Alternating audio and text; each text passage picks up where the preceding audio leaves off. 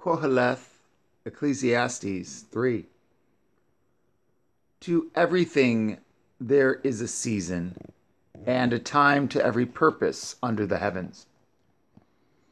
A time to be born, and a time to die. A time to plant, and a time to pluck up that which is planted. A time to kill, and a time to heal. A time to break down, and a time to build up. A time to weep, and a time to laugh. A time to mourn, and a time to dance. A time to cast away stones, and a time to gather stones together. A time to embrace, and a time to refrain from embracing. A time to get, and a time to lose. A time to guard, and a time to cast away.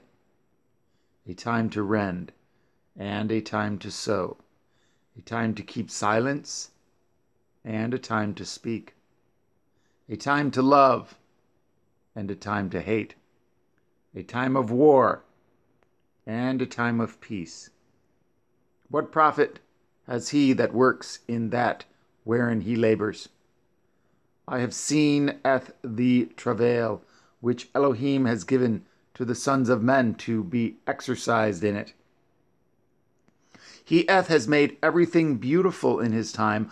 Also he has set the world in their heart, so that no man can find out the work that Elohim makes from the beginning to the end.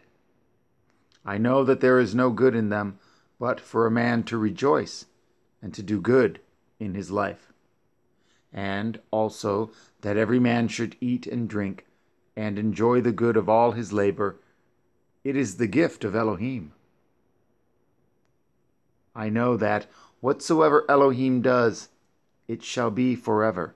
Nothing can be put to it, nor anything taken from it, and Elohim does it, that men should fear before him.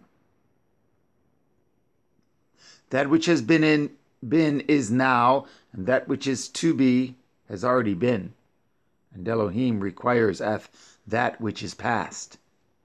And moreover, I saw under the sun the place of judgment, that wickedness was there, and the place of righteousness, that iniquity was there. I said in my heart, Elohim shall judge the righteous and the wicked, for there is a time there for every purpose and for every work.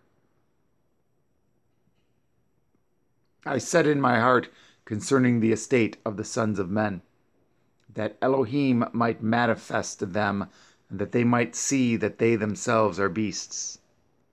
For that which befalls the sons of men befalls beasts. Even one thing befalls them.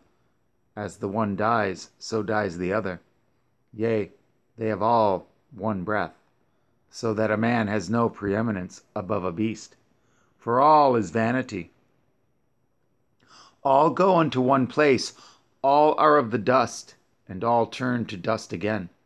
Who knows the ruach of a man that goes upward, and the ruach of the beast that goes downward to the earth? Wherefore I perceive that there is nothing better than that a man should rejoice in his own works, for that is his portion. For who shall bring him to see what shall be after him?